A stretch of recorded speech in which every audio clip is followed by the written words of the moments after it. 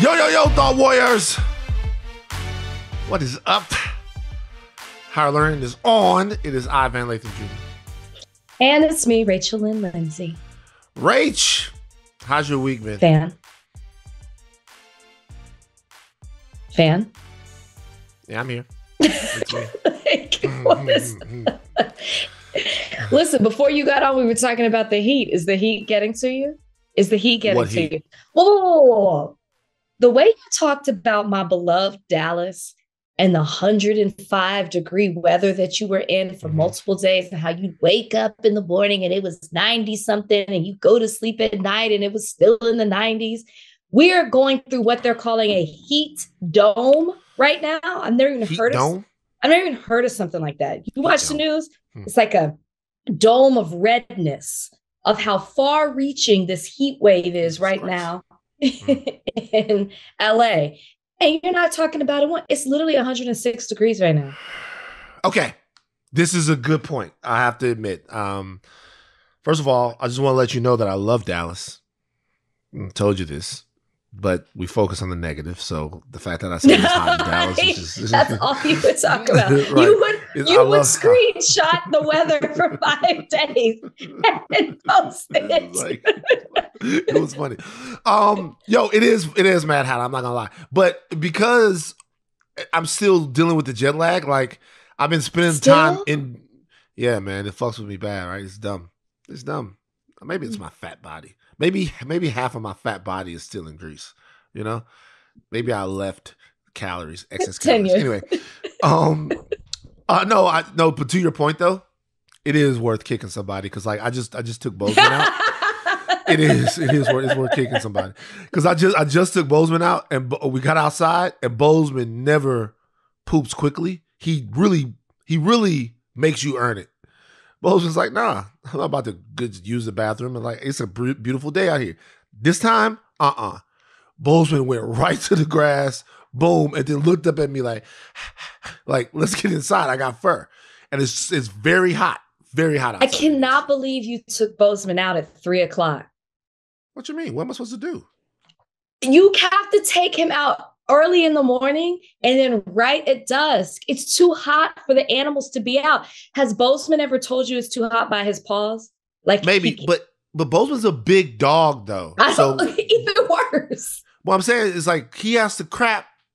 He has to poop in the middle of the day. Was he gonna hold the poop and the pee? He's gotta go out in the middle of the day. You only take Copper out for two breaks. Copper only gets 2, but Copper goes to doggy daycare, so he's got like a handmaiden that's probably like waiting on him. Copper goes to daycare. Yes, he goes. But no, it's too hot for the dogs. It's too hot for him right now. Too hot. Poor Bozeman. I got a new book in. It's called The Third Reconstruction by Peniel Joseph. Oh, shout out to UT. Shout out to UT. They're two jewels of UT, Rachel Lindsay and Peniel Joseph. Other than those two people, UT has never produced anything worth anything. But Peniel Joseph, you guys have to get this book. America's Struggle for Racial Justice in the 21st Century. Peniel Joseph is fantastic. He's got a new book out. I'm not getting paid for this at all, but I got the book and I'm so excited to read it. And so I hope that you guys will read it too. Oh, look. He put me on the back of the thing. I didn't even realize this till now. What does it say? Oh, okay. A Marvel. So these are the people that are on the back of the thing. Michael Eric Dyson. I don't know, whoever. But because I don't really know. But yeah, so it Peniel Joseph, the Third Reconstruction. Yeah. Wow. And he didn't know. I would like to correct you for a second. There are some other jewels that have come from University of Texas. One being Pretty Hair. And the other Pretty Hair? Pretty Hair went there? Yes. Oh. And the other being The Judge. I'll be honest with you though. Pretty Hair and The Judge are dope, but they ducked me when I was in Dallas, so I can't give them that same respect. Don't do them like that. They did. I can't put their business out there. Don't do them like that. Pretty Hair, they ghosted me. They were very upset they couldn't. They were so excited. It almost like bothers me how much my parents really like you. I wanted to go into chambers. I've never been in a judge's chambers before. You've been before. My dad would welcome you with open arms. What does your dad wear under the judge robe? A suit. Really? It's just like a suit? A full suit. Yes. Can you wear whatever you want? Sure. So if your dad wanted to wear like Hawaiian shorts and like you could do whatever you want. That's so absolutely dope. That's so dope. What else has been going on? I talked to Brian today about my back briefly. I'm gonna go over there. I'm gonna go see him. I'll be sure to tell him though, you sent out a tweet requesting assistance with your back. But yeah, of course. Knowing you could have hit up Brian at the same time. You could do both. I don't think you understand how intimidating it is to be around Brian. He's fully clothed. He's not walking around. But he's still super lean in the scrubs though. You know how people kind of spill out of their scrubs a little bit? Not Brian. I think he got the extra small scrubs as well. The last time I was in there, Brian get his, be honest with me. Brian get his shit tailored, don't he? No, he doesn't. Yes, he does. Yes, he does. Brian doesn't get his scrubs off the rack. Brian get his shit tailored. When we were TMZ tour guides, one of the tour guides, Keith, who I've told you guys about, who eventually got fired for chasing somebody in the bathroom and asking for a tip. Keith was my man. Keith, one time I looked at him, I'm like, bruh, how does your shirt like fit so well? You know what I mean? Because at that point I was in the best shape, but the shirts they're boxy. They're not cut to like, how's your shirt fit so well, bro? He goes, I'll get it tailored. I'm like, what? It's a true professional. Yeah, he's like, I take it to the tailor and I get the shirt tailored so that it's tailored to me. I'm like, God damn. And I see Brian, me and Kalika went to us. I look at Kalika, I'm like, the nigga got them scrubs tailored.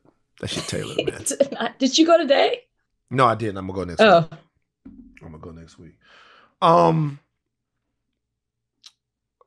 I got people were sending me DMs on Twitter about last week's Monday's podcast. Wait, which part? Oh, people were upset about listen, they were equally mad at both of us. About what? People were upset about your take on student loans, and they were very upset with me about my take on the therapist. The therapist? We tried to get the therapist on the show. Do you think that we should have the therapist on the show? I do. But I don't want to get her in any more trouble professionally. That's the thing. But she's going to say something nuts. But I do feel like she needs to say something, especially with the revelation of the other video that's come out, because you set me up for failure. Actually, that's not true.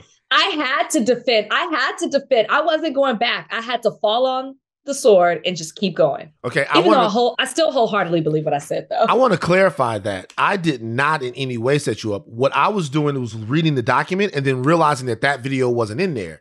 And so I'm in real time, I'm doing that. And Donnie, seriously, Donnie, didn't I send you the video? I'm like, yo, play this one. Because I'm looking at it in real time and I'm realizing that video's not in there. I'm like, yo, play this one. Because this one adds context to what a lot of people feel like were her thoughts. But yeah, so I'm sorry that looked like that. Yeah. Is that what people were DMing you about? No, people were DMing me about student loan forgiveness. I got so many loans. I got like a 3 fucking page thing about student loan forgiveness. It's because you don't have loans, right? No. So you're not with us. You don't get us. You're not. I am definitely with y'all. To give an analogy, maybe of what we're going to talk about later, you are Jay-Z. I'm the Jay-Z of student loans. What? That's you. I'm a gangster capitalist. There's a disconnect. So why do you feel like there's a disconnect? What did I say? Do you feel like that was so wrong with student loan forgiveness? Do you not remember as you were talking and I was like, wow. Yeah. Wow. I really was expecting you to be like, no, I'm just kidding. But it was as if you didn't understand. You almost made it seem like it's our fault that we choose education. And making that choice, we have to understand the consequence of that they're going to be loans. And you weren't giving any kind of, I guess, weight towards that. The loans are outrageous and they're like benefiting off of us. They're telling us we need an education. You weren't giving that side any weight, which was shocking to me. Greece, maybe you live this fabulous, luxurious vacation in Greece. You're on yachts. Oh You're on the yeah. water. Oh yeah. You're just eating at 5-star restaurants. Ooh, sauce. Drinking the eel. Disrespecting the food. Yeah, drinking ill, Oh then throwing it yeah. up. You know what I Yeah. mean? Like, turning your nose at it. You come back, you're a changed man. You're a I've different person. You changed. are the Jay-Z of student loans. I'm the bourgeoisie of student loans. Look, I had somebody that told me how inappropriate the analogy that I made about moving to LA was. And I thought about it. Okay. I think it's a perfect analogy. Oh no. Let me tell you why. Let me tell you why. I wanted to be in entertainment. Right? If I want to be in entertainment, like the person that wrote me said, like, you didn't have to move to LA. I had to go to school. That's not true. I had to move to Los Angeles to do what I'm doing. I did too. I had to move to Los Angeles to do what I'm doing, right? Had to. There's no way around it. So at some point, for me to be able to plan to move to LA, number one, there were no loans that I could take out to do that. Maybe there were, but I didn't know. So I have to understand what that's going to cost me. I think that if anything, what I'm not saying that people don't have to go to school. They definitely have to go to school. But the fact that you have to go to school doesn't mean that you shouldn't factor in what it's going to cost you to go to school. Because I look at this the same way I look at reparations. They definitely should pay reparations to Black Americans, right? But what if they don't? Like, what if they don't? How are we going to succeed in America at the economic sort of disadvantage that we have now if they never make it right? Because they don't have to. And on the student loan front, unless we're going to subject another generation of people to having loans that they can't pay back, I think now is a good opportunity to have a conversation, a real conversation about people taking on this type of debt. And if you feel like you're still going to do it, still do it. But along with that conversation, we have to put maybe a cap on tuition, maybe.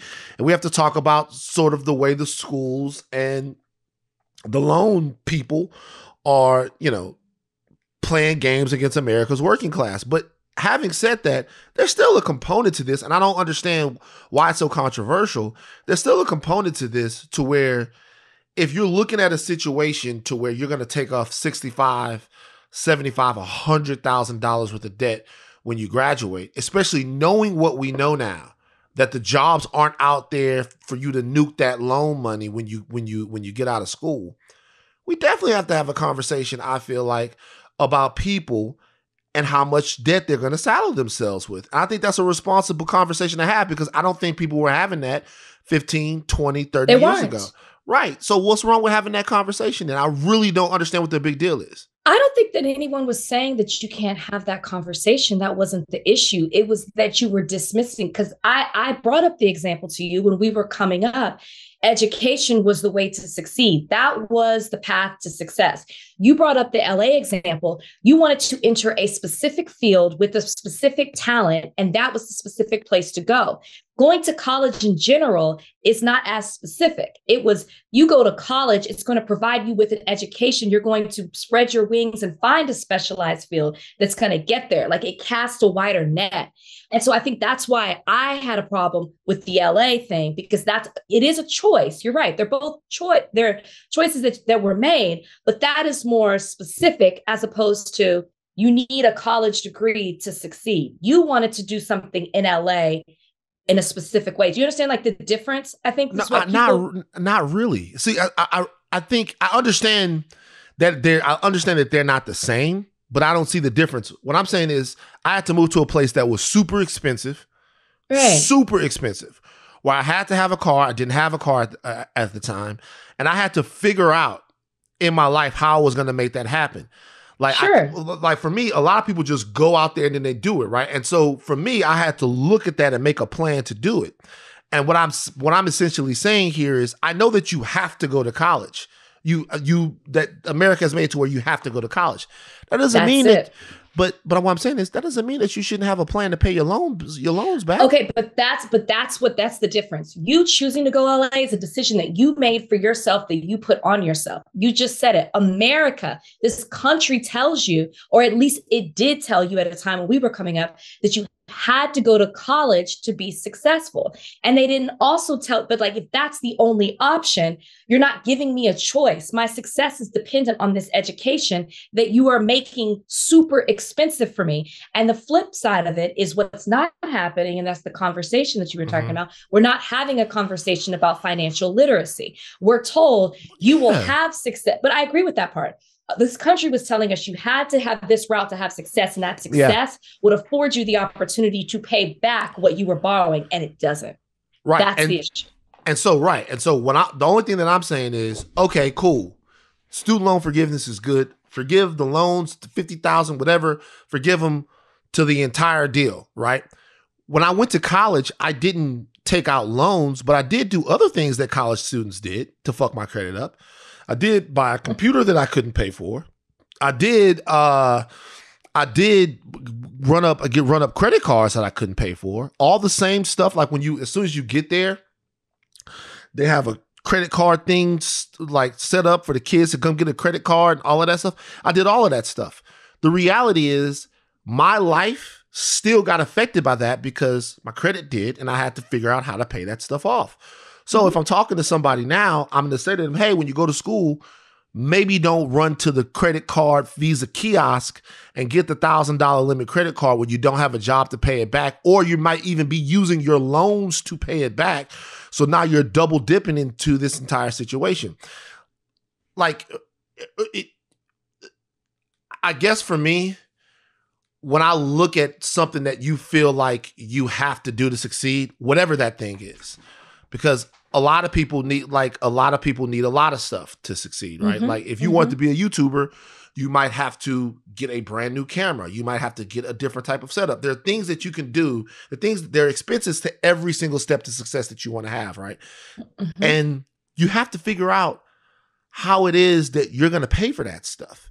Now with the situation with the loans, sure, there's extra pressure to go to college. But what I'm telling you is our choice is either to have another generation saddled with this debt that's a drag on the economy, right? Because they don't have the spending power. Or our choice is to say, hey, maybe we're not at the position, right? We're not in the position right now in America where these institutions are going to be willing to address this, but we will. Especially for young Black kids who are disproportionately affected by this. Sure. We need to be able to have conversations about how much debt you can sustain in your life at 21 or 22 years old and still live a viable life with the education that you got. And because if DeSantis wins, or if down the line fucking Tom Cotton wins or JD Vance wins, they're not going to forgive your loans. You know what I mean? So what I'm telling you is, so they're not going to forgive them. So I know you guys are mad that the old miser Van had to say maybe we should look at the other side of it too, but I don't think. Listen, I no one's expecting for each president to forgive your loans. People are just like, how are we going to fix this education system in regards to how much it costs to go to get it? Right. Well, they need to fix it. They need to fix that in many levels, though. And once again, we need to also get rid of the fallacy that in order to be a successful American, you have to go to college. I think that has definitely, I would say, changed since we were coming up. Right. I wish I would have came out. Everybody wants to be an influencer. You know what I mean? These kids want to be influencers. You can start doing your thing. Now, look, I will say this. To skip social classes, especially for Black people, college is amazing. You know what I mean? It's still the best way, but it's going to be hard to skip those social classes if you come out owing $200,000. You know, I got a friend of me that's very close. Went to Morehouse, then went to Stanford. Came out, was getting that bread, right? Getting that guap. I'm killing this nigga now. Oh my God. He's underwater with these loans. You are such a bad friend. I'm just joking. He knows. He just. Come on, Hove. Go to the next topic. The next topic. The next topic is the big deal of the day. Unfortunately, it is not in any way a big deal of the day. That is something fun to talk about, but we have to talk about sometimes why it sucks being Black in America, and you can't even drink water to quench your thirst. All right, Jackson, Mississippi is the site of the latest environmental disaster to plague America, specifically Black Americans. There is a water crisis in Jackson right now. The water system in Jackson, Mississippi, the state's capital and largest city, failed earlier this week. Most of the city's 160,000 residents were without safe drinking water, prompting the Republican governor of the state, a gentleman by the name of Tate Reeves, to declare a state of emergency. He warned that there wasn't enough running water to fight fires, to reliably flush toilets, and to meet other critical needs. It's not clear when the city will have safe drinking water again. There have been problems in Jackson with the infrastructure going on a year. I remember watching the 60 Minutes Plus report near about a year ago, where a gentleman was talking about the fact that the water system already was screwed up.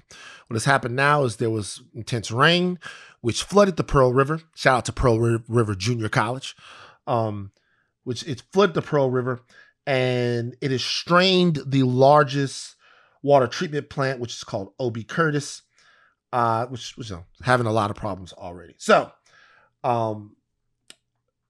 Jackson, Mississippi is 80% Black. It has been ignored. The infrastructure has been terrible, not just the water situation, for a long time now. And now we have yet another home for Black people where little Black kids are dipping their toothbrushes in bottled water to brush their teeth before they go to school in the morning. It's almost unreal. It's unreal. Not just that this is happening in our country, but that this has been going on in Jackson, Mississippi for years, and nothing has been done. And these people, these residents of Jackson, Mississippi, depend on their elected officials to take care of their basic needs, right? That's why you elect someone to fight on your behalf, on behalf of those constituents. But these elected officials don't even live in the city of Jackson. They live outside of it. And if you go back and you look, 2016, state health officials were alerted about elevated levels of lead in the drinking water. Nothing was done. In 2020, the EPA issued an emergency order that posed Jackson's water system as an imminent and substantial endangerment to its residents. Winter of 2021, they had storms that were across the country with ice, and it messed up their water system. Pipes were bursting. Nothing was done. Citizens or residents were without water for weeks. Thousands of residents, tens of thousands of them. And for years, the city has had disruptions with water. They've had a recurring boil water advisory because the water has been contaminated. I already said lead, but also with E. coli. It is well documented in this city for years that they have had issues with their water system, but nothing has been done. And what makes it even worse is that in 2020, there were 2 bills that were put up to help with the water system, and the Republican legislature, majority Republican legislature, I should say, voted to have it not happen. They weren't even trying to help these people when it's well documented that there were issues in the city. And you can't help but recognize, as you already stated, the statistics of what the demographics are of the city of Jackson. 80% Black. Most of the people white people live outside of it. It's even referenced in the articles when you read about it that it's an issue with white flight. And the only thing that this boils down to is they don't care about the people that are living in this city because they don't look like them. They don't have the same socioeconomic status that they do. It's out of sight, out of mind, and they're right there. And I'm telling you right now, we talked about this before.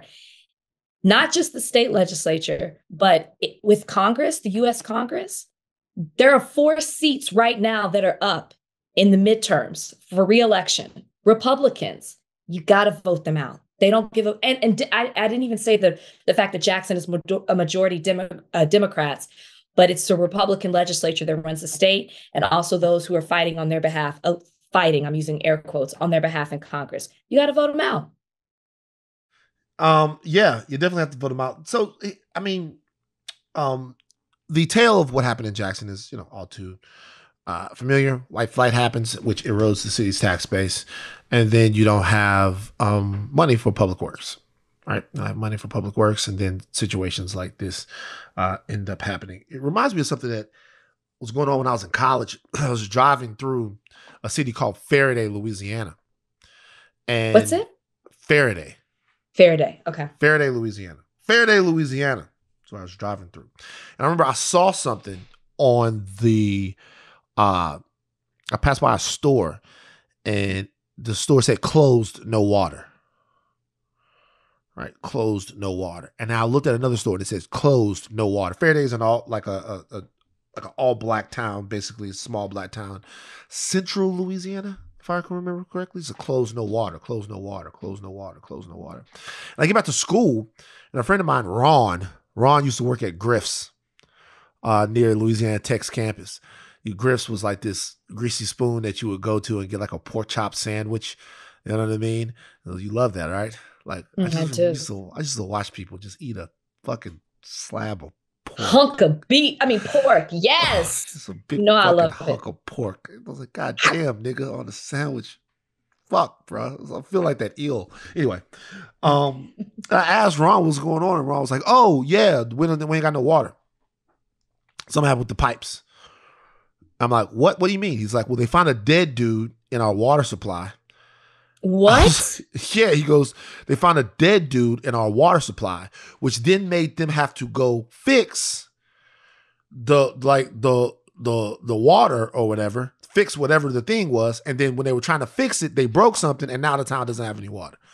And I was like, "Well, what y'all do?" This is the first time I heard of a town that just like, "What do y'all do?" He's like, "Oh, we gotta drive into nearby towns and like get bottles of water and have the water come in. That's what we have to do it."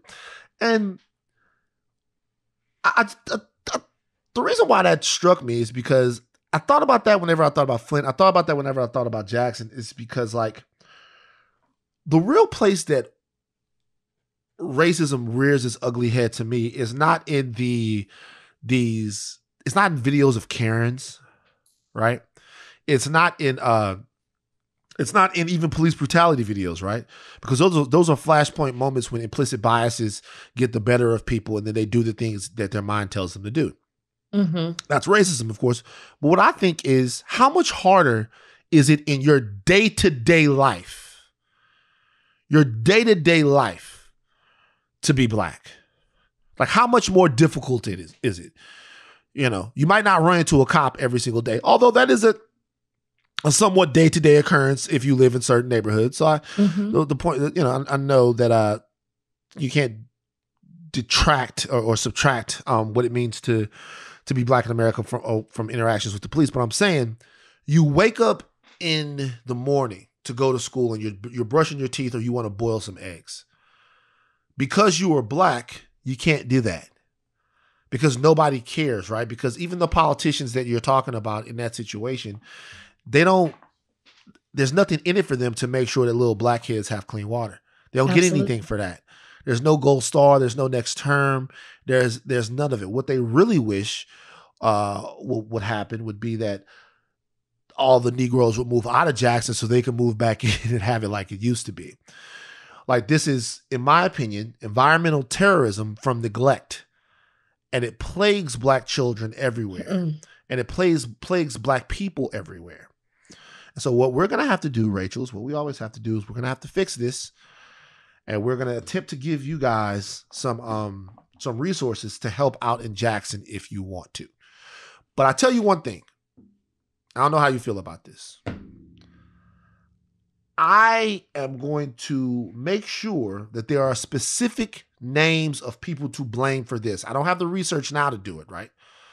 But I want every single podcast and all my socials and everywhere that I can, I want the names of the people people whose job it is to make sure that Jackson has clean drinking water. And I want to continuously make sure that we make them famous as Kavanaugh was in the aftermath of the Dobbs decision, or Amy Coney Barrett was, or Clarence Thomas was. We need to know who's responsible for the people of Jackson, Mississippi, black and white, not having clean drinking water. And we need to make sure that as this country continuously morphs into a developing nation, we need to know why that's happening, because too many times these things are just crises that we do water drives for, and then we move on to the next one. This dysfunction is happening every day. I mean, if it's been going on for a long time, start with the governor of Mississippi, Tate Reeves. Start with Tate Reeves. Why are you just now declaring this a crisis, a state of emergency? You should have been doing this. This has been a problem.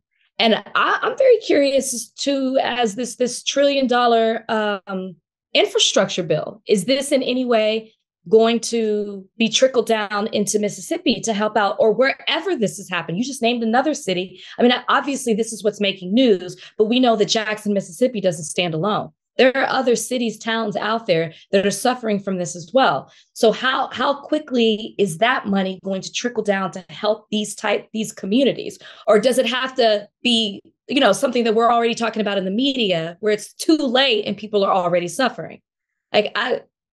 Yeah. No, I mean, you're absolutely right. So I was able to find a website called for the Community Foundation of Mississippi. Okay. The Community Foundation of Mississippi. And of all the places that I've been able to go and look at resources as to what you can do to help, this website has the most thorough resources for people to be able to help. It's formississippi.org. That's FOR Mississippi, MISSISSIPPI.org. The Community Foundation for Mississippi. You should go there. There are several different funds, organizations, and movements underneath that one website. There are a million different ways you can help on that one website. And I would really, it's based in Jackson, Mississippi. I would really, really recommend everybody who wants to help think about what a $10 bottle of water would do right now. Think about what you could do by sending a couple of gallons of water down there. I'm calling on the Thought Warriors right now to get off of Reddit. All right. Get off of Reddit. Stop. We're going to post it in Reddit. Stop complaining. I won't be posting it in Reddit. Stop complaining for a second and get to a space and actually help some people drink some water. And I know that obviously I'm kidding with you guys, but I know people in our listenership have good hearts, and this might be the difference between a kid having a sip of water. It's hot right now too, man. It's oh my god, sweltering southern heat, and they don't have no water to drink. Listen, when y'all do it, when y'all donate or whatever it is that you do, send it to us. Let's do something back for every single person that does it. I know y'all would love to have Van follow y'all back. Oh, I'm not. I know you y'all. would. Yes, he will. Y'all. I will. I'm not following y'all. Do we have the mayor of Jackson on? He's black, Yeah, we're going to be reaching out to Okay. We're going to be on top of this. This is an issue that we're going to be on top of. And by the way, we're not near a solution here. They don't know when the water is going to be back on in Jackson, Mississippi. They don't know when the water is going to be back on with no boil warning. Like we don't. They're saying to fix it. It's so deeply rooted because I guess they hired a company years ago to fix it, and the company was not well equipped and messed things up with that infrastructure in their water system. The city actually sued this company. It's going to take billions of dollars, they're estimating, to get it right. Yeah, well, give them the money. Okay. I hate to be this fucking guy. I don't give a fuck how many billions of dollars that it takes, right? You can send billions of dollars of aid packages across seas to other people who need it. You can spare a couple of $1 billion for the people in Jackson, Mississippi. Not equating the two completely different things. But what I'm saying is it's not for a lack of money. Fix whatever the fuck you got to fix and do it quickly. And if the feds need to get involved in this situation, then they need to get involved in this situation. If this is something that Mississippi, for whatever reason, obviously the governor you said is the tip of the spear there. Tate Reeves. Is this something they don't feel like they can do? That's fine. Then this is the point where those votes that you cast in November for those people, where they need to take charge, get in there and figure out what the fuck we got to do to make sure these people can drink some water. Man. God damn it. Our cousins from right there in Mississippi. Our cousins. Damn. All right. Serena Williams. She had an upset win in the U.S. Open. Legendary career, Serena Williams. Yep. She won a thrilling second round match. She beat Annette Take your time. Contaviet. I don't know who this person is. I'm sorry to this woman. She was. She's the second seeded player at the tournament. Serena beat her 7-6. She lost. She dropped the second set, and then she won the last set, dominating fashion in Flushing Meadows. How inspired are you right now by Serena Williams? Always inspired by Serena Williams. I actually looked up tickets to the U.S. Open. It snuck up on me. I didn't realize. I mean, I watched the first round. I was like, oh my gosh, I didn't realize it was happening right now. I was in Philly, and I was like, oh, I could go. Tickets were like $5,000 to $6,000 for the good seats. I'm not Van. I can't afford that. Everybody's not able. I can't afford that. What are you talking about? I can't afford those kind of. I can't afford. Don't ever talk. And that's where all my money is. Don't talk the games with me, nigga. Rachel, hey y'all. Rachel be talking this bullshit. Rachel got a waterfall in her backyard. True or false, Rachel? Rachel, true or false? You're exaggerating. Rachel, true or false? It's See, that's what I'm saying. You're politicking this right now. I didn't even know that because it didn't. I turned it on when you boom! You got a waterfall. Don't talk to me about some U.S. Open tickets. Like I look over at Brian. That's where my money is. Me and Brian are in the pool shirtless. Bad mistake for me. I look over and yo, bro, is that a waterfall? He's laying on his back. He's like, yeah. Not true. Stop. Anyways, I'm watching. What she's doing is incredible. I saw a Bill Simmons tweet, and I don't want to misquote it, but it was so true about how, when someone's at the end of I'm paraphrasing here, the end of their career, just how they not muster up this strength, but just how they just show what an incredible athlete they are as they're nearing the end of their career. It's like, people say old man strength. It's like they just show how incredible they are. And that's what we're seeing right now with Serena. And I'm hoping she goes all the way. It really is fun to watch. Let's find Bill's exact tweet so that people don't find a reason to get mad. Because if you get on Bill's ass. This is what Bill said. I've been following sports my whole life, and one thing never changes. The aging near the end superstar and probably thriving one more time is still the greatest thing to watch. He is right. It was amazing when Ali would do it back in the day. It was amazing when Tom Brady would do it. When Tom Brady's been doing it, he's 45. Even though I don't think Tom Brady counts. I saw Tom Brady at a goddamn press conference looking like one of the Stepford Wives. Like he looked like an animatronic figure from It's a Small World in Disneyland.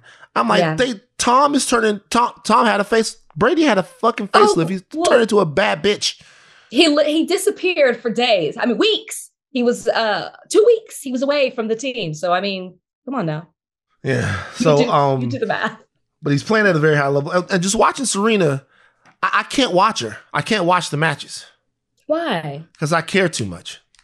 That doesn't make sense to me. No, you don't understand. I don't. You don't understand. Help me. I care too much to watch it. I don't see what you don't want to see. You don't want to see. I don't want her to lose. Yeah, so I can't just watch it. I remember I've had a panic attack over the Lakers Celtics series back in 2008, 2009 or whatever it was. I couldn't watch. Ask Kalika. Well, like it was a situation to where like sometimes I get nervous and like I'll turn from the game at third down. If it's a big third down, I can't watch it. What if we don't get it? What if Serena would have lost and I'm watching it? How does that make my life better to watch her lose? I would rather not watch. And after she won, just watch the highlights for a week. Because now I know what happens. Well, you know what I'm saying? To watch it all play out, the ups and downs. You know what I mean? Because that match went to three rounds. The first one was 2. So to see, she lost the second one. Will she come back in this third round? You call it that? No, nigga, it's called a set. You're making my fucking brain bleed. Like it was like they played 3 sets. I couldn't think of the word. I was like, well, shit, I'm gonna go with rounds. Watch her come back in the third set and dominate in that way. It's nice to see it as a whole. And this is why I have no business paying $5,000 for a seat if I can't get the terminology right. Did you see Gladys Knight was there? Okay, she was at the first match. Yeah. She was there in the first round. In the second round, I don't know if she was there, but they didn't show the right person. So she was there though in the first one. Do you know the people that were calling the game? Are you defending them?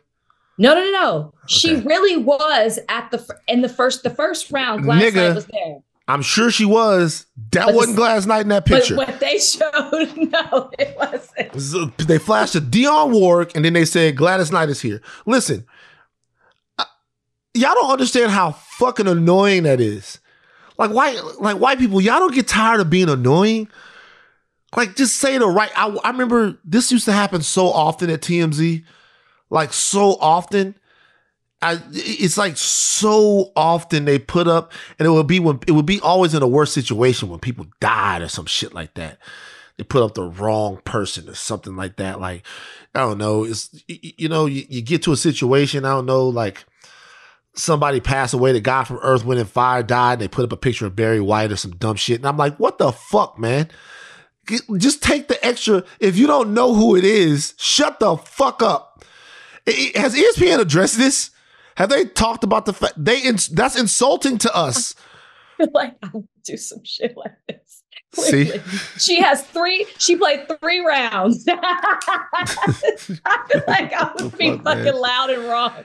I wouldn't mess up Gladys and Dionne, obviously, but I might be like, confuse some white folks. This is why we need our own media companies, because we need to be able to fuck up white people's names. Because it could happen. You like, just did it. You just did it with the second seed. You quit. What? You were trying to pronounce her name, and you quit, and you said, sorry to this woman. She ain't nobody. Well, she hasn't earned the right for me to care about her name yet. A couple more years of dominance, maybe. See what I'm saying? Who are 2 white people that you used to confuse?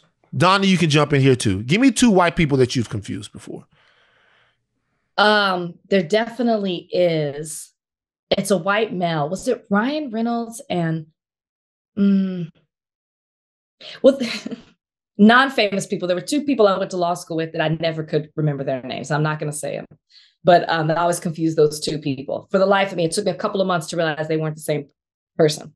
I don't know. I'm sure it happens. Donnie, give me 2 white people that you used to confuse for each other. I confused Dennis Quaid with someone that I'm forgetting the other person that I confused him. Kevin Costner. It is Kevin Costner. There we go. Thank you. Yep. Let me tell you guys something right now. Speaking of Kevin Costner. I see it, Donnie, which is why I said that. Yep. Speaking of Kevin Costner, first of all, shout out Dennis Quaid, shout out Kevin Costner, shout out the Dutton Ranch. Fucking Yellowstone. No, I don't want. Like, hold on for a second. I gotta show you something I bought. It. No, don't spoil. He's a spoiler. Donnie, do you watch it? Don't do it, Donnie. I don't watch it. I don't plan on watching it. But I do plan on watching Yellowstone, and I really need him to stop doing this. Look what I bought. Boom. I bought a Dutton Ranch Yellowstone t-shirt. Tag still on it and everything. I want to be a part of the Dutton Ranch. I'm sick of this Negro life. I want how many times am I going to have to call you Jay-Z on this podcast? The Duttons are doing their thing, man. Fuck. I was watching more Yellowstone this morning. Yellowstone. Are you caught up? Yeah, but I rewatch it. Yellowstone might be the sexiest white show that's ever. It's a very sexy show. Are you watching 1883? No. Let me tell you something. I have a problem watching white people in the olden times. Because whenever they do a story about white people in the olden times, they always try to make like a good white person. And you just can't convince me that there were any good white people in 1883. Nobody wanted to be cool with nobody. It was one guy, John Brown. They got him the fuck out of here. Nobody wanted to be cool. Nobody wanted to, like, Kalika said this one time. Okay, so look. Hey, Kalika said the funniest thing. Kalika, remember when Jay-Z and Beyonce wore like the diamond or whatever that? Sure. Remember that joint? Mm-hmm. So, like, I asked her, I was like, you think that they knew that the diamond was racist? Whatever. And she goes, it doesn't matter if they knew. She's like, they found a diamond in like 1870 or something shit like that. Now, they should have known that in no goddamn 1870 that white people was up to no damn good, and it wasn't a good situation with the fucking diamond. It was nothing good that was going on then. Yeah. So 1883 might take, because they're going to try to make them good white people. And I just can't believe it. Yeah, I can't believe in, even when I watched Django, I'm like, he was cool as fuck. But I don't know if that nigga will really exist. I guess there were some. Shout out to the white people. I'm sorry to those men.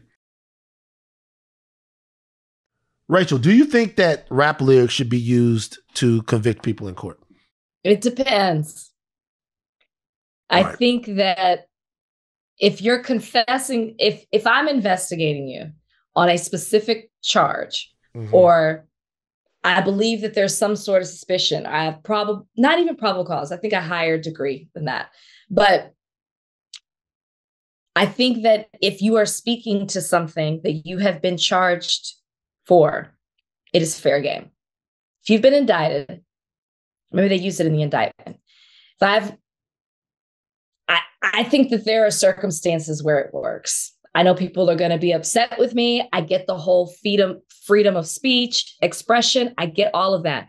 But if you are going to confess to something in a form of art, whether it's a lyric, whether it's a painting, whether it's a book, something like that, I think that it's fair game. Well, the Fulton County DA agrees with you.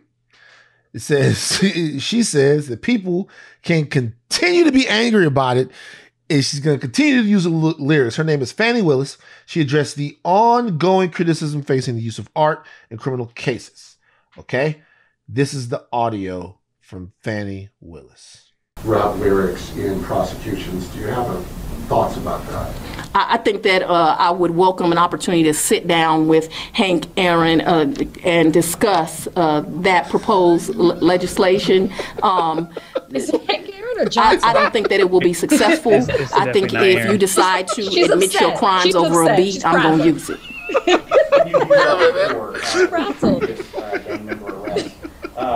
What are your they could have corrected her responses to criticism that you're specifically targeting Atlanta's hip-hop community through these lyrics?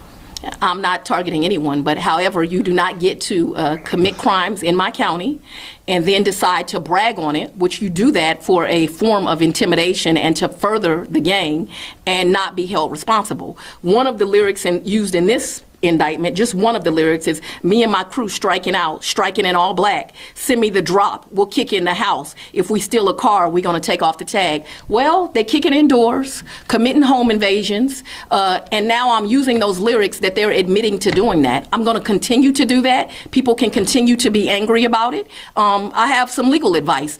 Don't confess to crimes on rap lyrics if you do not want them used, or at least get out of my county. So, shout out to Hank Aaron, who's trying to catch, who right now is trying to catch a fly ball in heaven, up there playing a good old game. Babe Ruth is her bat. And he's like, what the hell did I do to this woman? She's talking about Representative Hank Johnson, whose rap act made headlines earlier this month. He's trying to spearhead the movement to not let rap music be admissible in court. I want to read off a lyric to you guys right now from one of my favorite songs, Who I Smoke. Okay. This is the lyric. I told the rocket when I travel, I'm pistol packing the heat. Hold on. Do it again, Donnie. I told the rocket when I travel, I'm pistol packing the heat. I was lurking on his page and I caught him lacking in Houston. We let off shots. He got shot and went live. I was tweaking like, fuck, man, that bitch ain't die. Okay. Give it to you one more time. I told the rocket when I travel, I'm pistol packing in Houston. I was lurking on his page and I caught him lacking in Houston. We let off shots. He got shot and went live. I was tweaking like, fuck, man, that bitch ain't die. All right. Lock him up. Now, I want you guys, because it's a very controversial subject. I want people to know what he's talking about in that situation. There's a rapper named Julio Fulio who went to Houston and went on his live. Okay. They saw that he was, whoever the assailants were in this case, saw that he was in Houston and saw his location, pulled up on him, shot him. Everybody in the whole world learned that he had survived this attempt on his life when he went live. So in this rhyme, he's saying we saw him on his live, we pulled up, we shot him, and then boom, I was like, fuck, man, that bitch ain't die. You guys,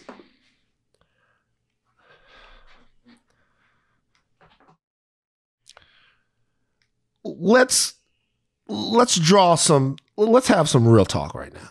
Let's have some real talk as a family.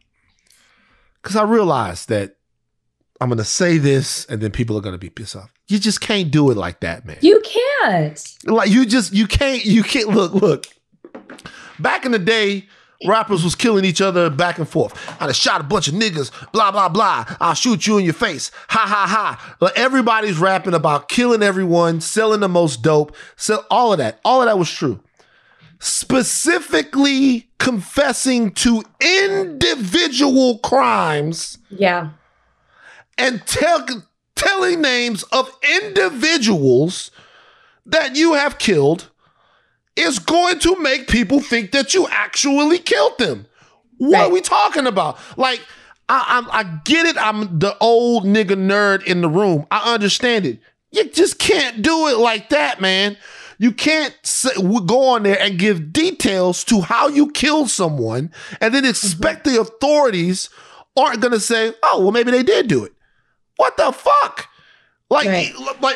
I don't even take my word for it. Look at the lyrics of this song. By the way, I could do this for 150 more songs. King Von in the song says, put a pretty hot bitch in the morgue.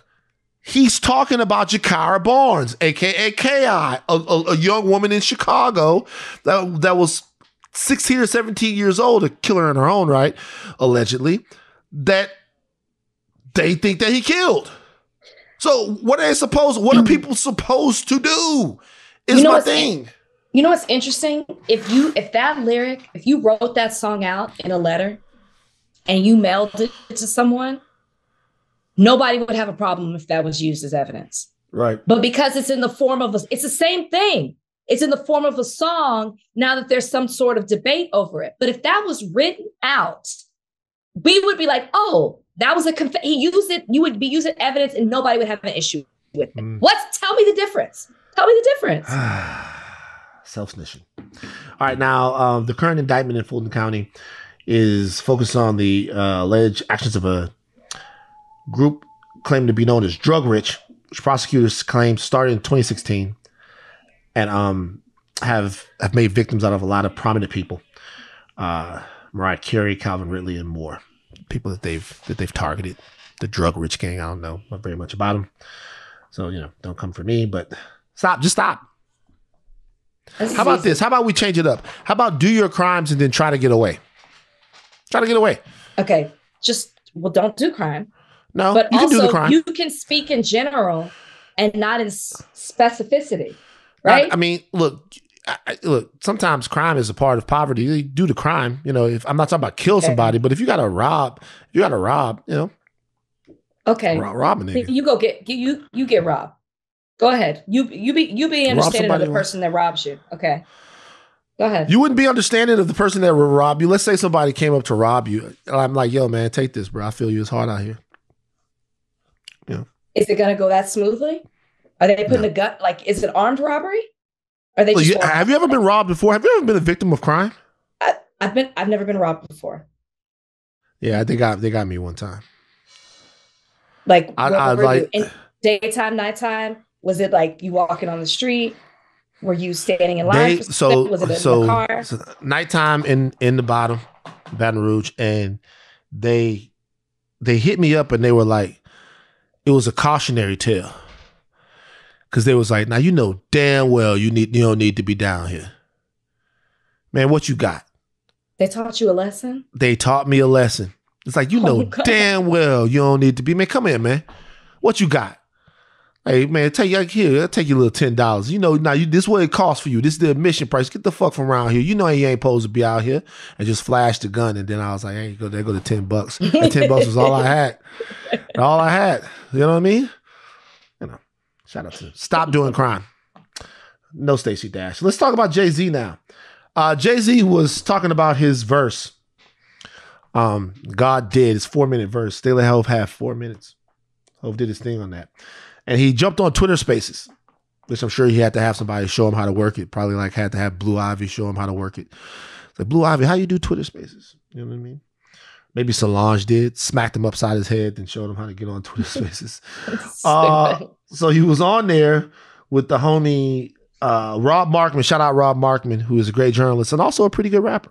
Rob Markman is good for himself. DJ Khaled was on there. Lenny S was on there. Shout out Lenny S. And Jay-Z talked about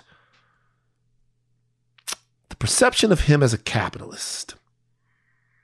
And overall, the feelings that he has when the term capitalist is brought up to describe some of the cash kings of hip hop. This is what Hov had to say. Donnie, run the whole thing. Yeah, we're not going to stop. You know, the hip hop is young. We still growing, and we're not falling for that technology, whatever, you know, this public puts out there now that, you know, before was the American dream. Pull yourself out of bootstraps and you can make it in America. All these lies that America told us our whole life. And then when we start getting it, they try to lock us out of it. They start inventing words like, you know, capitalist and, you know, things like that. I mean, you know, we've been called nigger and monkeys and shit. I don't care. Those words y'all come up with, y'all got to come up with stronger words. When I say y'all, I'm not talking about you. The words they come up with, they got to come up with stronger words. We're not going to stop. We're not going to be tricked out of our position. Y'all locked us out. Y'all created a system that, you know, doesn't include us. We said, fine. We went our alternate route. We created this music. We did our thing. You know, we hustled. We fucking killed ourselves to get to this space. And, you know, now it's like, you know, eat the rich and think, man, we're not stopping. So that evolution is, you know, from us, you know, we came from selling 7 records and selling records out our trunk and, you know, no radio play. And I think Reasonable Doubt did 36,000 the first week or something like that. I may be adding a little to it, you know, so. You know, I come from Marcy Projects. In my first house, 615 Lexington Avenue, my grandmother's house, enough. 7 families. That's enough. Rachel? Well, when I listen to Jay-Z in this clip, in this moment, on this Twitter space, it seems like there's a disconnect, which I already referenced earlier when there's a disconnect between you because you don't have loans versus us that do. You don't get it. And it's not that necessarily Jay-Z doesn't get it, which is why I think he constantly references where he's come from, where he used to be. But it's almost as if he's so far removed from that. It's like you don't get it necessarily anymore. And I do understand the aspect of him talking in that the fact that he's a billionaire. The fact that he's a billionaire, well, that's what he says in the lyric, I guess. The fact that he is a billionaire is, you know, revolutionary in that way, because he coming from where in no way is him being a billionaire listen, wait, can I I'm sorry. Coming from where he's come from, he was never supposed to be that. And what he had to do and how he's turned his artistry into entrepreneurship and then to making a path for other people to have similar success, that is a thing, like revolutionary in that sense. And so his wealth, his achievements, his accomplishments, that is what I'm talking about. So, I mean, you might not agree with me using the word in that way, but I do believe that in that regard, just that, it is something. And so I think that when he talks about himself, he's holding on to that, like where he was come from to where he is now. But the fact that he starts talking about capitalism and being called a capitalist, Jay-Z, you are that. And I think he's holding on to what he's come from, and he doesn't think that he can be a capitalist, but you are. And there's certain things that you have done since you've had money that constantly put you in that capitalist role. And I don't even know if when he's talking about this, because he says they, it almost feels like when he's saying they, he's talking about white people, but it's like Black people who are calling you this. It's Black people who are the ones who are calling you out on certain things that you rap about or certain things that you claim to be, but then you're living this kind of life. That goes towards the NFL, his partnership. That goes to his relationship with Robert Kraft and buying him a car with Meek Mill. That goes towards, you already referenced, the diamond and the Tiffany ad. There's certain things that he does that put him in that capitalist lane. And for him to have that disconnect, to think that he's not that, and then to say that that's up there with using the N-word, like, I understand why people are up in arms about this 2 minutes of him talking and his explanation, because it just seems like you just aren't getting it. So a couple of things. First of all, I'm sorry for interjecting when you were talking. I apologize. Mm-hmm. But I think the actual problem is actually what you said. I think the problem is Jay-Z thinks that becoming a billionaire was revolutionary. I think we need to take that apart. Okay. So there's nothing revolutionary about becoming a billionaire. The odds are low that you will become that. But Jay-Z becoming a billionaire is not revolutionary. By the time you become a billionaire,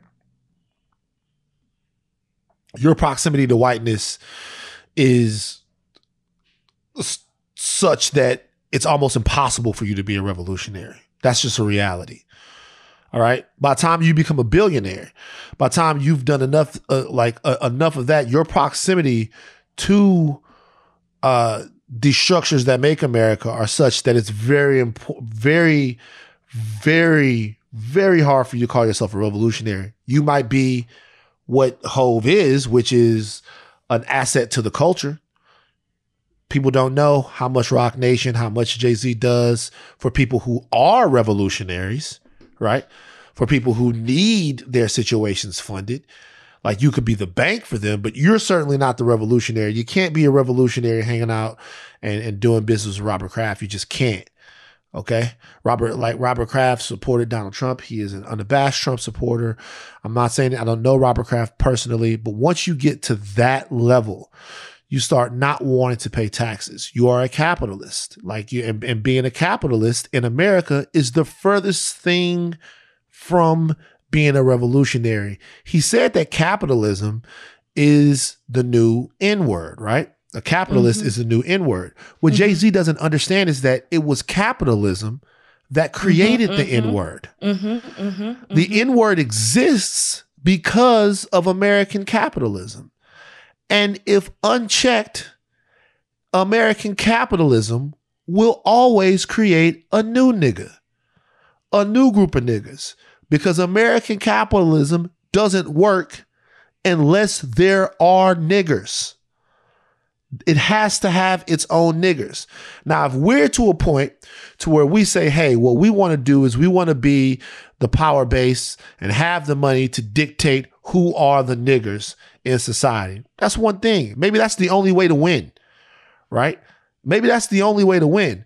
But the reality of the situation is That's how it goes. There's certainly nothing that's going to come from making a whole bunch of money in America that's going to influence equitable treatment of people. There's not going to be anything that comes from making a whole bunch of America that's going to influence the division of power and equality in America. That's not going to happen. And we know that, right? So I think that Jay-Z is mistaken.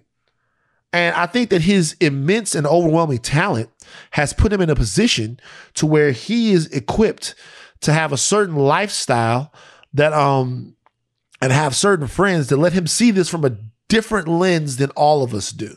Correct.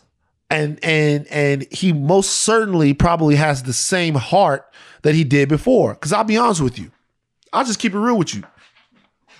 Like, selling some dope on the side of a corner to like keep your bills on is one thing. Having a whole project, that Kingpin shit, that's a different thing. Hov has never not been a capitalist. And the reality is, when you are a capitalist, somebody suffers. And even in that situation, somebody suffered. I'm not judging him personally or judging him or making a moral judgment. Far be it from me, the ex-TMZ employee, to make a moral judgment of anyone. But what I am saying is that in this situation right here, like, there is no us. Like, there's this us that we speak of. There's no us. There's you. And what we're hoping is that you're such a good guy that when you're where you are, that you do right by us, but you don't have to.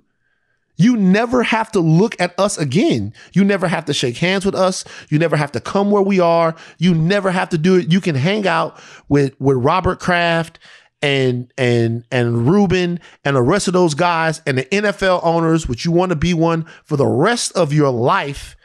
And niggas would still look up to you because of what you've been able to do. But there's no us. Yeah. The us right now is only emotional. Now, look, people can talk about what you can do for your community when you get in those situations. And I hear this a lot. Well, shit, when I get there, what I can do is reach back to the community. That's cool. But as long as there is an economic system and a political system that allows somebody to be so astonishingly wealthy, where there are other people who have nothing, there's not enough philanthropy, giving back, and job creation you can do to offset that. It's a systemic problem. And I think that these people that are in these positions, and I love them all. I love them all. I love all of these guys. They mean so much to me. But they better damn well know that. And so, like, slavery was invented so somebody back in that day could be a Jay-Z. Could be a fat cat making a bunch of fucking money where the niggers of the world had nothing. We just talked about Jackson, Mississippi. You own a yacht, they ain't got no water to drink.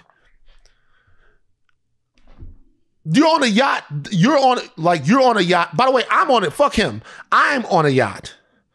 Forget about him. I'm on a yacht. I'm in Greece. I'm doing these things when people in Jackson, Mississippi don't have any water to drink. I think there's a difference though with that. You're doing something, you're on vacation, you're, like allowed to do nice things for yourself. I think what you're saying though is differences when there's that much wealth, when you're on that status, when your song is bragging about you being a billionaire and how Hov's house has created multiple billionaires. There's a difference. It's like too great of a difference. I do want to say this about revolutionary. I think there's a difference between calling Jay-Z himself a revolutionary, which I did not, and saying the fact that he made money and his wealth is something that is revolutionary. I mean, the difference. I understand what you're saying. Okay. I just want to be clear that I am not saying I do not think he is some type of revolutionary. I think there's a difference when you look at a noun versus adjective, but that's just, you don't have to agree with me. I just want to be sure that I'm not. I tend to think revolutionaries dismantle systems. And as a noun. Right. Okay. Well, I don't want to get stuck on the semantics of it. His money right. is it that the wealth that he has created, I think is revolutionary. There's a difference. I agree with you. What you were saying, but go ahead. No, we have to, there's breaking news. Donnie, did you see this? What happened? No. What is it? That means it's not. It's not I'm being no. I'm being 1,000% true. I don't know any other way to say this. I'm nervous. Tiffany Haddish and Aries Spears have been accused of child sexual abuse. Jane Doe and her brother allege in a lawsuit that both individuals recruited them into performing inappropriate, sexually suggestive acts and sketches when they were minors. This comes from the Daily Beast. During their childhoods, Jane Doe and her brother say they called Tiffany Haddish Auntie Tiff. I'm going to read you the whole Daily Beast article. Just knowing that this just broke. Full disclosure, I know Tiffany Haddish. Have known Tiffany Haddish for some years. Haven't had the chance to talk to Tiffany Haddish about this. Doubt that she would talk with me about it anyway. But this is what's coming out right now. So apparently, Tiffany Haddish, the comedian, had met their mother through the comedy circuit and used to refer to the siblings as niece and nephew. But in a lawsuit filed pro se, what does pro se mean? What does it mean to be a lawsuit be filed pro se? For oneself. On behalf of both herself and her brother, who is a minor, the siblings allege that Haddish and her fellow comic Aries Spears recruited each of them to perform inappropriate acts on camera when they were children. The Jane Doe is now 22 years old. Her younger brother John is now 14. They have adopted pseudonyms due to their respective ages at the time of this. It says sexually suggestive acts while on camera and underage. Jane was 14 when this video took place. John was 7. Their mother alleges that she and Haddish met through comedy and bonded over a shared strife. She talked to Daily Beast and said that her and Tiffany bonded over a divorce. Messy divorces. We got super, super close. And apparently this happened in the summer of 2013. She attended a comedy camp with Tiffany Haddish, was a guest speaker. She told the child she'd found the perfect role for her in her very own commercial. And neither the mother or the child knew what it would entail. And apparently it was something weird. So here it is.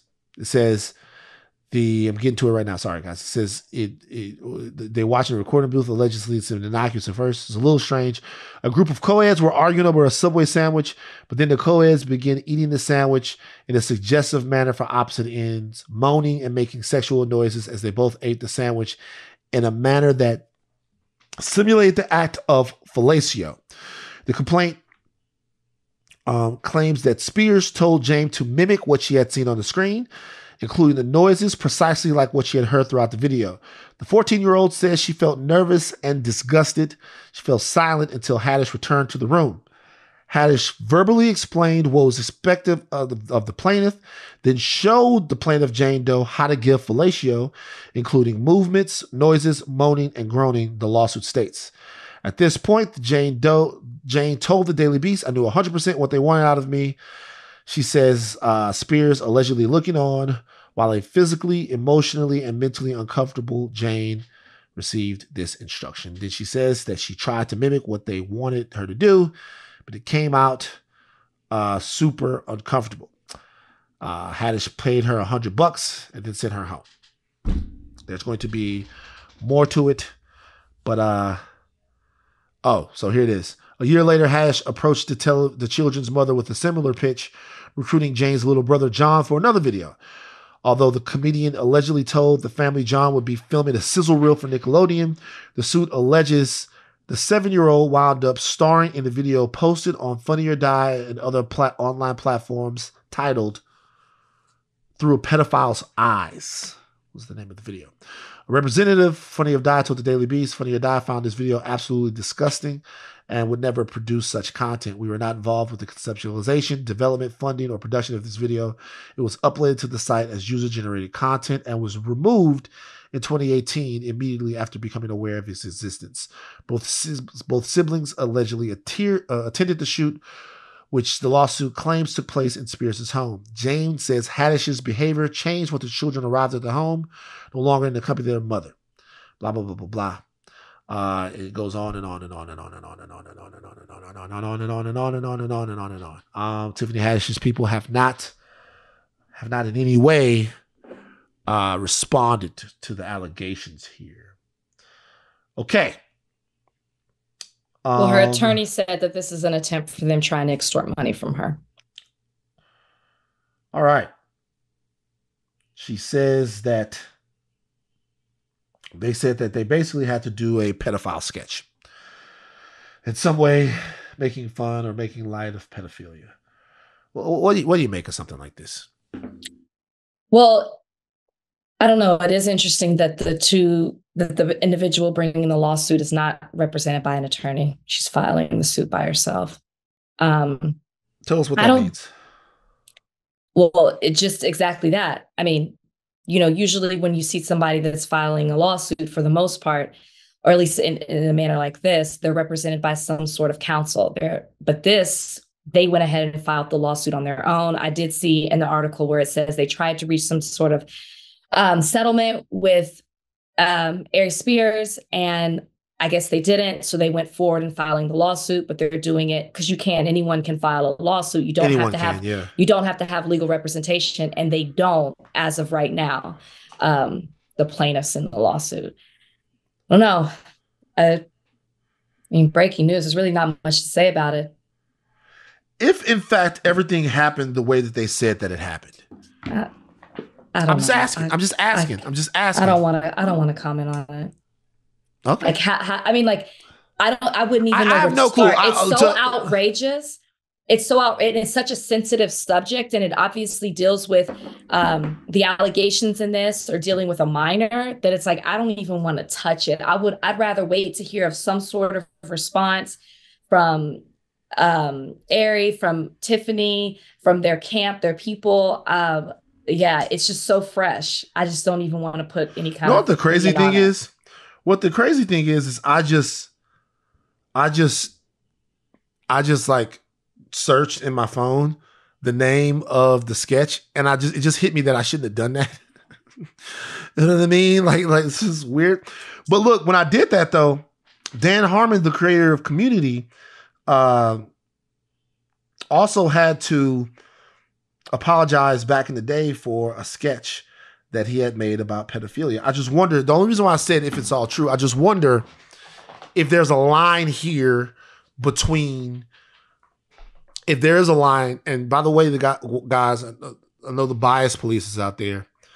I'd say right now, I've been around Tiffany Haddish. I do not think that in any way Tiffany Haddish is a danger to children. I don't know, but I do not think that she is. I wonder if there's a line here between really bad, inappropriate comedy and actually like hurting someone. And you never know what that line is. I guess the line is whatever the kids say that it would be. Well, the line is using actual minors. Right. Actually, yeah. Yeah. You know what I mean? That's where, like, should this be, these allegations, if they turn out to be true, I think that's where it is. It's like, okay, comedy is comedy. And, that's a whole nother thing to get into of what's too much and what goes too far. But if you're using minors, then like, that's already that's an issue. Mm-hmm. Well, we'll see what happens with that. Tiffany Haddish she's trending right now. It's like, why is Tiff trending? And then I look at that. Wow, that is not the breaking news. I mean, it's not great. No. It's not a great situation. Okay, it's not great. Real quick, a couple of things I want to shout out. Bank of America announces 0 down payment, 0 closing costs for Black and Hispanic first-time home buyers. Rachel, you missed out.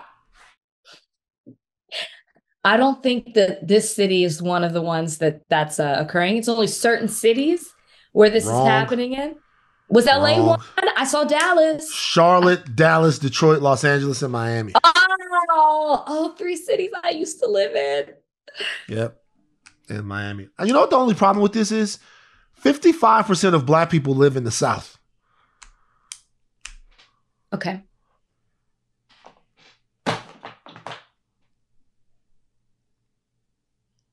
I guess Miami's the South.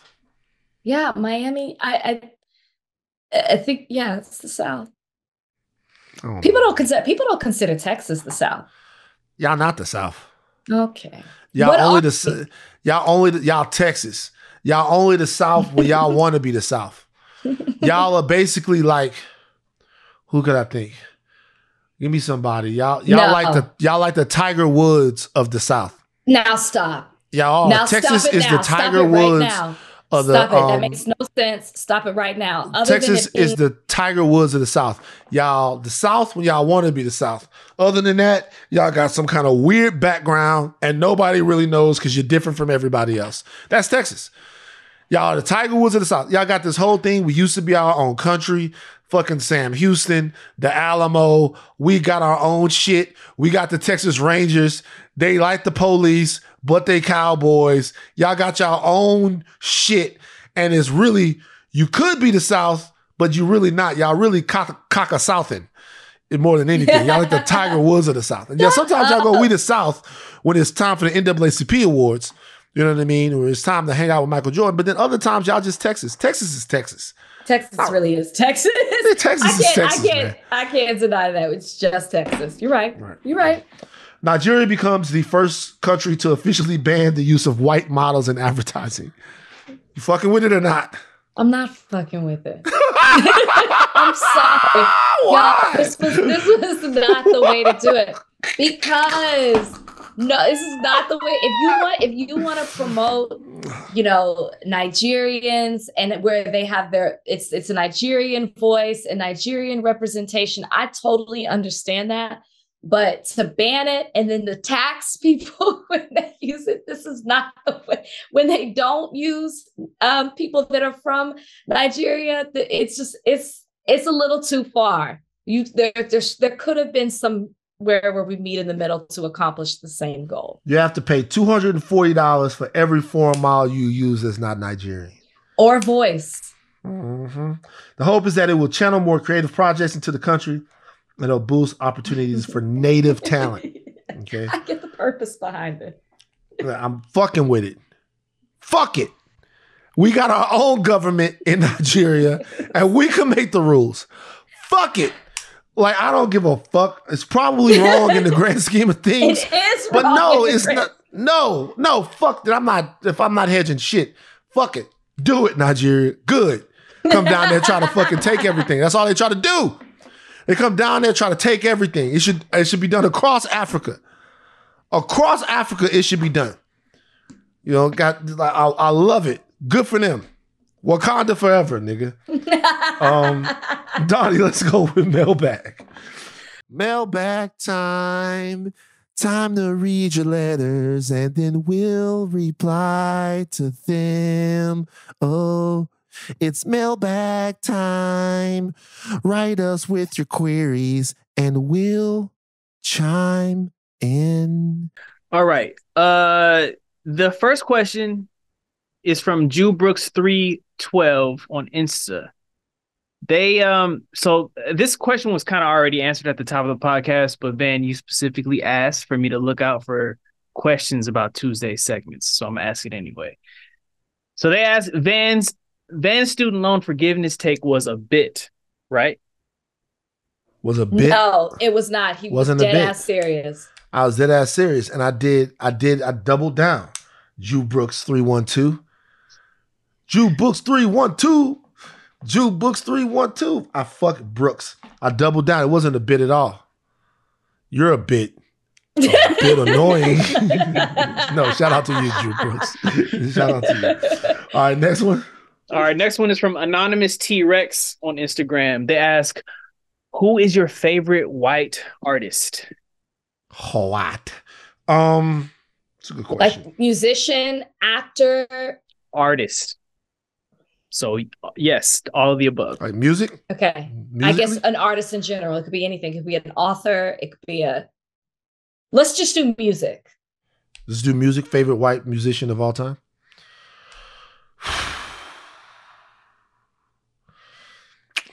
It's a lot of good white music. I'm not going to lie. I think. You're going to go with Justin Timberlake? No. The Timber Snake? No. Who?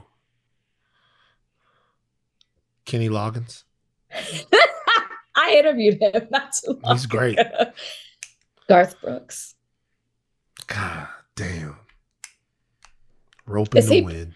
Is he problematic in any way? I hesitate. Hell I'm no. Like, okay, I was like, Garth has is he the done man. anything? That's why I hesitated, because I was like, oh, I don't know if he's, I don't think so. I love Garth Brooks. I'm a big fan. I've been to his concert. Garth Brooks. I think that's it. I don't think I'm forgetting anybody. Garth Brooks. It's a tight one for me between three people. Well, you can't name three. Okay, I'll pick. Who are the three? Go. Sting. Okay. Kurt Cobain. Okay. And Josh Homme from Queens of the Stone Age. Queens of the Stone Age is my favorite band. Okay. I gotta go with Kurt Cobain. Kurt Cobain. All right. Changed my life. Kurt Cobain changed my life. I had a real grunge era. You know what I mean? I was looking down like this. Were you wearing like Yeah. the clothes as well? Yeah, I was. Like, did you have like the fucking thing on my neck? Yeah. In fucking Terry Lathan's house, wearing something on your no, fuck no, nigga. You said you dressed like I dress like them in terms of like wearing the shit, you know, and it was kind of weird because I was like a chubby grunge kid. So like you had to get like a big flannel for it to be loose. You know, shit, my fucking jeans all on the dirty Louisiana ground. And then I did, my dad one day was like, you see this? This is over.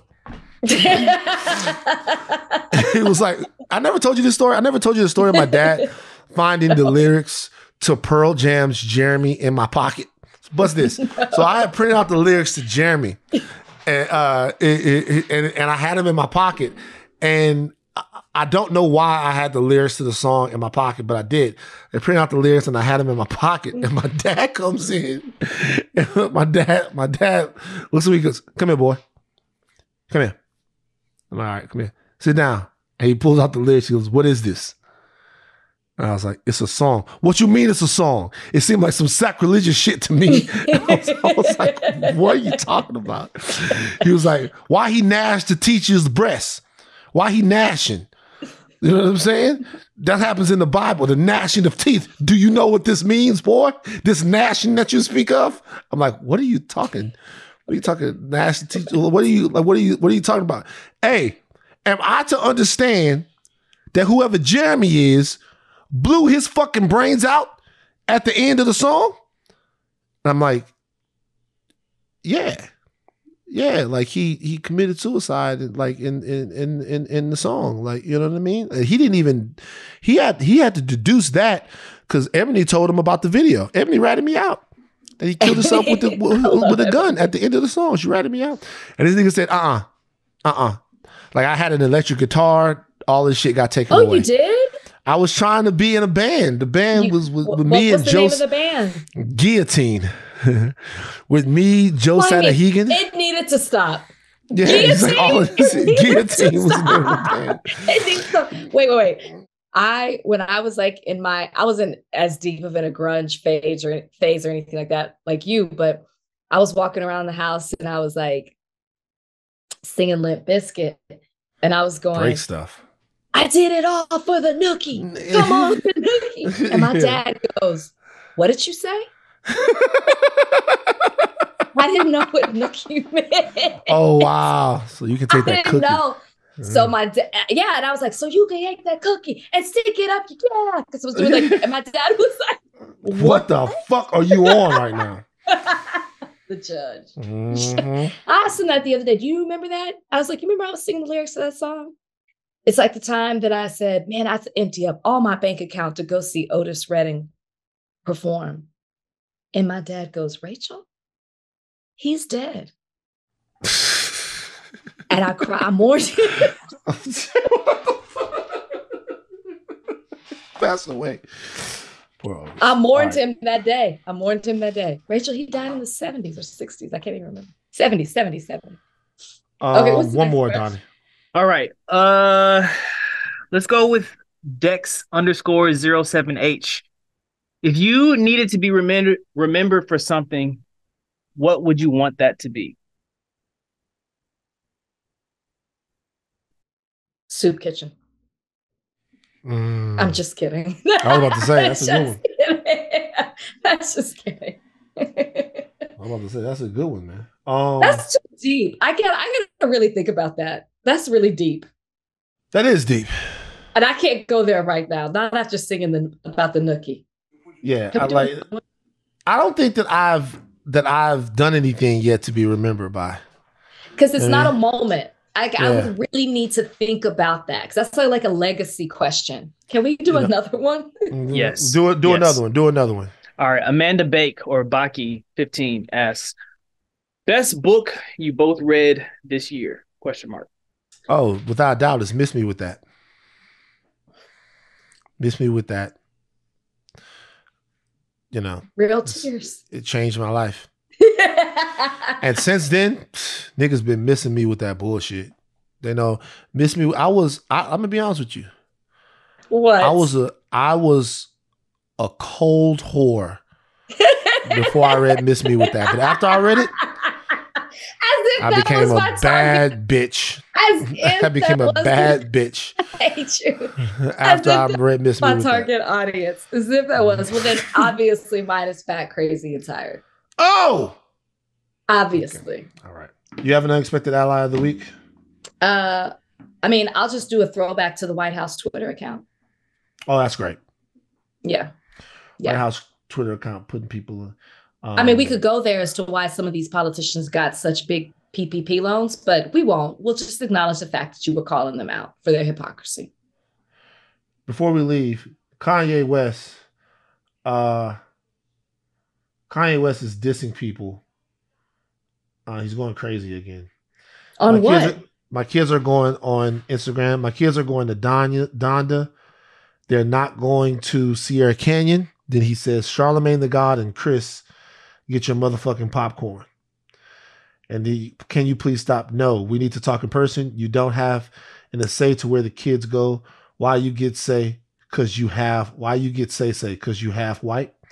From my mom, please tell him to stop mentioning my name. I'm almost 67 years old and don't always feel great. And this stresses me to no end. Y'all don't have so over my black children and where they get to go to school. They will not do Playboy and sex tapes. Tell your Clinton friends to come get me. I'm here. What are you reading? This is Kanye West on his Instagram. Kanye West, don't let Chris make you do Playboy like she made Kyle and Kim do. Hollywood is a giant brothel. Pornography destroyed my family. I deal with the addiction. Instagram promotes it. Not going to let it happen to Northie in Chicago. All right. Poor Kanye. You all caught up on the latest news, baby. Okay. Take your thinking caps off, but do not stop your kids from going to Sierra Canyon. I am Van Lathan Jr. I'm Rachel Lindsay. Bye. Crazy ass world. Oh my God.